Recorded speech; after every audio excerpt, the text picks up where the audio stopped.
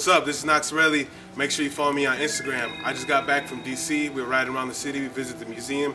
Now I'm in Maryland. I'm about to chop some of these beats up that you guys sent online. So let's get down to the business, and always remember, Black Lives Matter.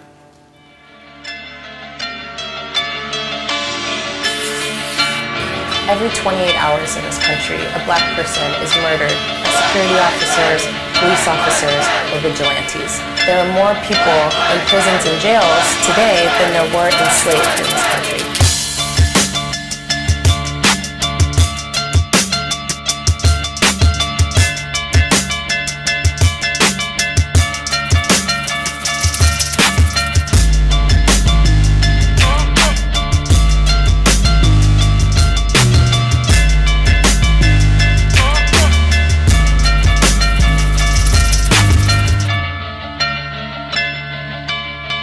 Black Lives Matter is a project that's designed to celebrate the humanity, the brilliance, and resilience of black people in a world that devalues black life.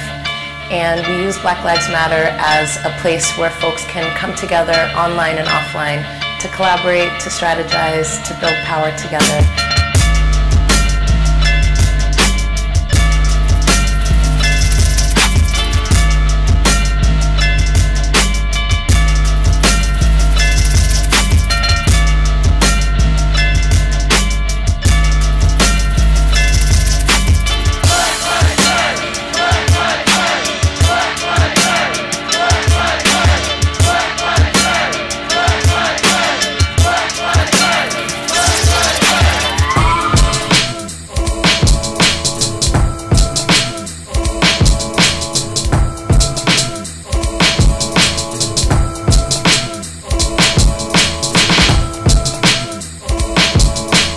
Both the hashtag blew up on social media, but also blew up in the streets. And we saw lots of folks sort of holding these signs and utilizing them in their cities. And then fast forward, Mike Brown's murdered.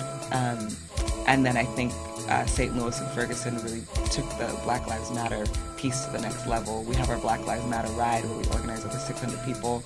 And all those folks go back to their communities and continue Black Lives Matter in their own city.